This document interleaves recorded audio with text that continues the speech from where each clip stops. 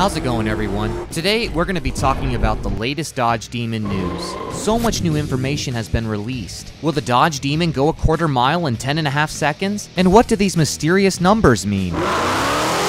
Well, in this video, I'm going to be fully analyzing each of the new Dodge Demon videos. And I also have some very exciting news to share with you. Dodge has invited me to see the Demon in New York City. 10 people were selected to see the event, and I was one of the lucky ones they invited. I'll give you more details later in the video. But first, let's take a look at the latest Dodge Demon videos.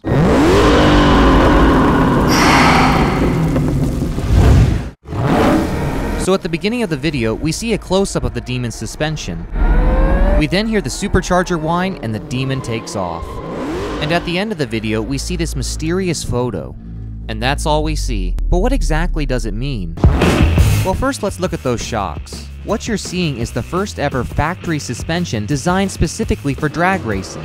This was achieved by increasing the compression in the rear shocks and by installing quick reacting springs along with some soft front shocks. By designing the suspension this way, the car will launch incredibly well. So not only does the Demon have drag radial tires, but it also has a suspension dedicated to drag racing. But there's something in this video that has people stumped. It's these mysterious numbers that appear on the drag strip. The numbers are 13.5 equals 575 at 500. No one is quite sure what this means, but there are some theories. One theory is that when the supercharger gives 13.5 pounds of boost, the car will make 575 pound-foot of torque at 500 RPM. Another theory is that 575 is how much horsepower the Demon will make when using the black key. And for those of you who don't know, the Demon will most likely come with two keys, one black and one red. The black key restricts the power output of the car, while the red key unleashes all the power from the car.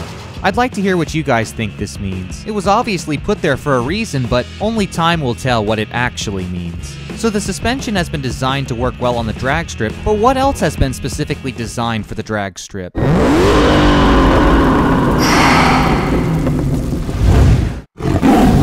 In this next video, we see a man at the drag strip about ready to launch his Demon. The lights change and he takes off. We then see a differential housing, the underbody of the car, and a drive shaft. The man continues to drive his Demon as fast as he can. We then see a half shaft and a Demon logoed harness bar.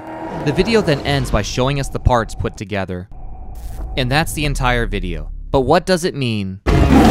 Well, let's go back to the beginning of the video. The reason this man took off so well is because the Demon is equipped with launch assist. One of the hardest parts of getting a good launch is dealing with wheel hop. Wheel hop happens when the tires quickly slip and then regain traction while at launch. This is very hard on your car and it can cause damage to the driveline. But Dodge has got you covered. Not only has the driveline been designed to handle a large torque capacity, the car also comes with launch assist. This means that if the tires start to slip, the Demon's control module will momentarily reduce engine torque to maximize the traction. With launch assist and those drag radial tires, this car is going to be unstoppable. But let's not forget about the last part of the video. A company known as Speedlogix will be making a 4-point harness bar to be used at the track. Dodge says that this harness bar will be easy to install. All of the mounting points will be accessible, and customers won't have to make modifications to make the harness bar fit. Another sure sign that Dodge is in it to win it. Now, if only we knew how much power this Demon's going to make.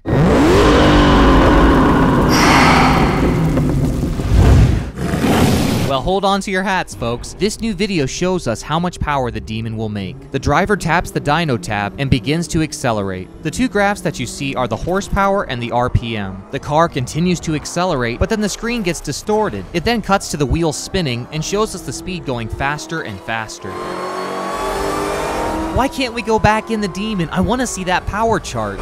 The car comes to a stop, but the power chart is not on the screen. All we see is the coolant temperature slowly going down. But that's not the end of the video. In the last 5 seconds, multiple performance pages show up on the screen. But they went by so fast, you may not have noticed this one little detail. Wait for it.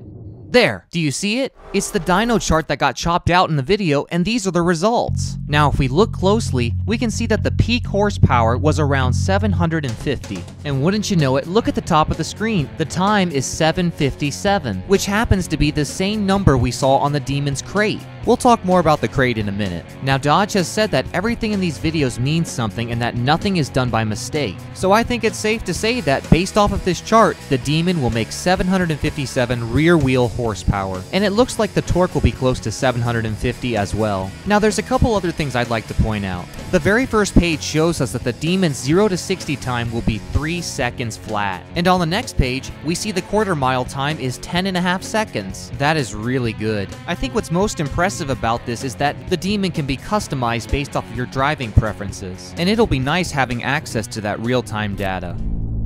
Now let's talk about the Dodge Demon crate. A while back, I showed you guys a video about the Demon's crate, but we didn't know what was all inside.